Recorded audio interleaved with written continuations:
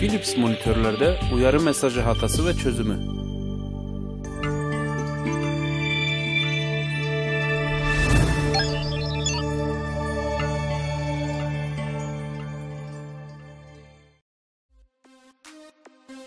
Bütün izleyenleri saygıyla selamlıyorum. Bu videoda ekranda kendiliğinden çıkan uyarı hatasına değineceğim.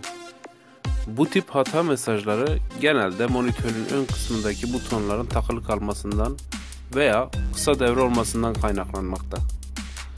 Peki hangi butonun arızalı olduğunu nasıl tespit edeceğiz? Bunun için ön butonlara basarak aynı uyarıyı ekranda görmemiz gerekiyor. Burada görmüş olduğunuz gibi input tuşunun arızalı olduğunu tespit ediyoruz. Bu tuş ayar yaparken imleci aşağı doğru hareket ettirmek içindir.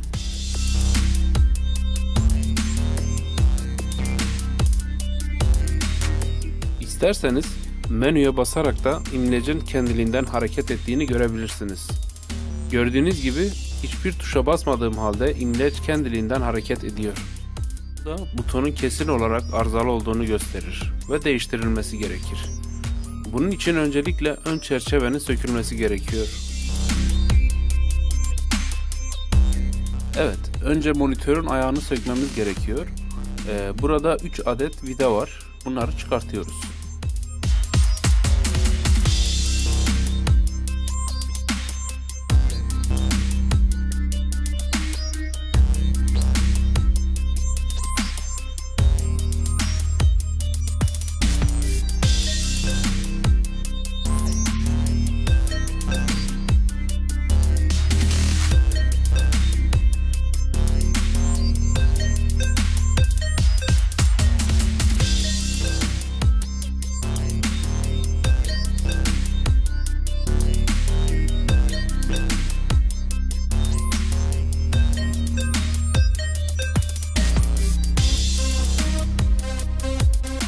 Şimdi ön çerçeveyi sökme işlemine geçiyoruz. Tabi sökmek için bunun gibi plastik açma aparatı kullanıyoruz. Çünkü diğer metalik malzemeler kenarlarda iz bırakacaktır. Bir de kapağı tutan tırnakları kırabilir.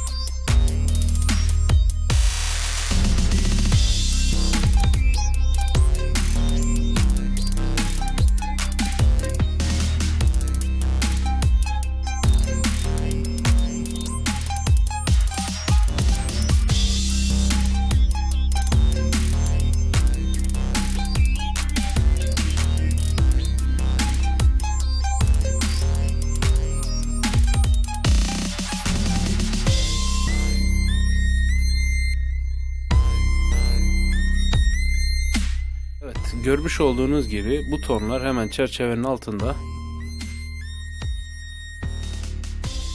Burada gösterdiğim arızalı butonumuz. Şimdi bunu sökme işlemini gerçekleştireceğim. Butonu sökmek için alttan lehimi ısıtıp butonu ters istikamete doğru itiyorum. Aslında lehim pompasıyla sökülebilir ama bu daha pratik bir yöntem olduğu için ben daha genelde bunu tercih ediyorum yani.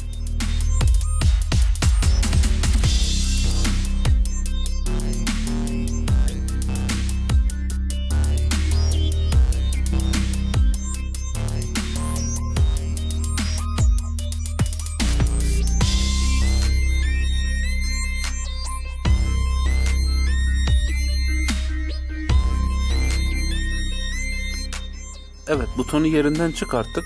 Şimdi devam ediyoruz.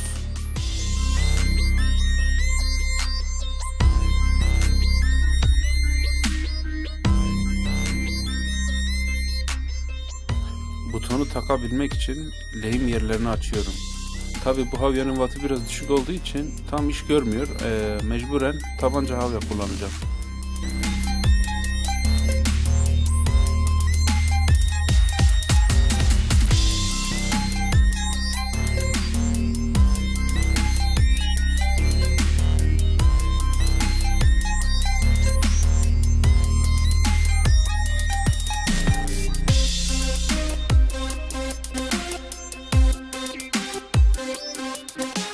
Lehimleri temizledikten sonra butonu takma işlemine geçiyoruz. Söktüğüm orijinal butonu 4 bacaklıydı. Fakat elimde şu an 4 bacaklı buton olmadığı için 2 bacaklıdan takacağım. Bunun 2 bacaklı olması çok da önemli değil arkadaşlar. Yeter ki boyut ve yükseklik aynı olsun. Bir de 2 bacak aynı yola lehimlenmemelidir. Buna da dikkat ediyoruz. Ya da bu fonksiyonları fazla kullanmıyorsanız hiç takmayabilirsiniz yani.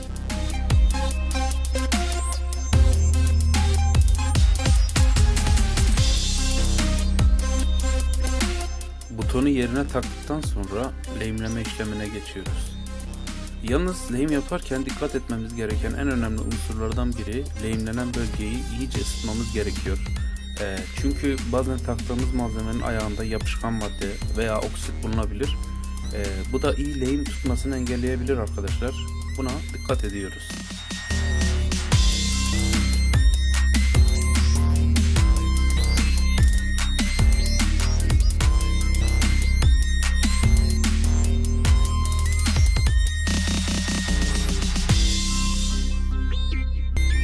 Evet, görmüş olduğunuz gibi buton çapraz dursa da aynı hizada olduğu için herhangi bir problem olmayacaktır. Bu kısım çok önemli arkadaşlar. Çünkü bu butonda her 1 santim bile yukarı veya aşağı doğru kayma olursa düğme basmaz. Onun için aynı hizada olmasına dikkat ediyoruz. Evet, butonu değiştirdikten sonra artık monitörümüzün çerçevesini takabiliriz.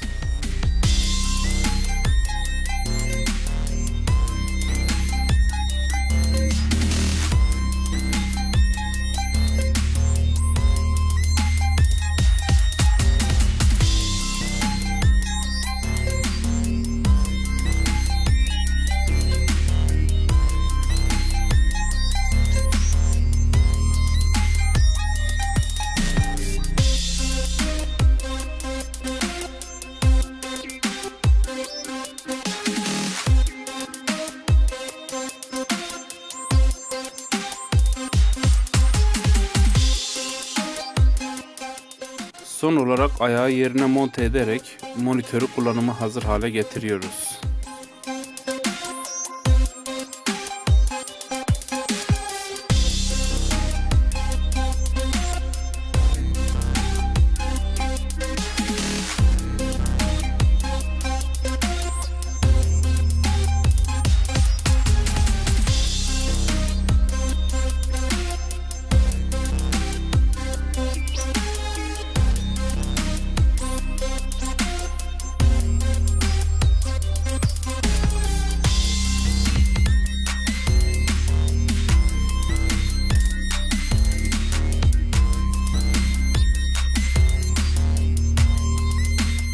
Evet, görmüş olduğunuz gibi ben düğmeye basmadan herhangi bir uyarı çıkmıyor. Düğmede de herhangi bir problem yok. Gayet iyi çalışıyor. Umarım bu video faydalı olmuştur. Faydalı bulduysanız lütfen abone olmayı unutmayın. Bir başka videoda görüşmek dileğiyle. Hoşça kalın.